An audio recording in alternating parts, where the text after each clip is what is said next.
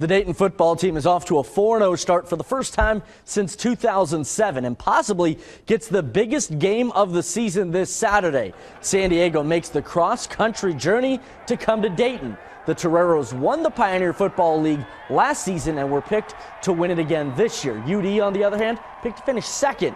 The last 2 years, these two have played some incredible games. Last one in Dayton was a double overtime win for UD. Every year there's some sort of hype to it. It's always the big game of the year. It's always exciting to be playing the reigning league champ like San Diego, and also they've been picked to finish first this year again. So to have a quality team like that coming in will get the crowd going and will get our players going.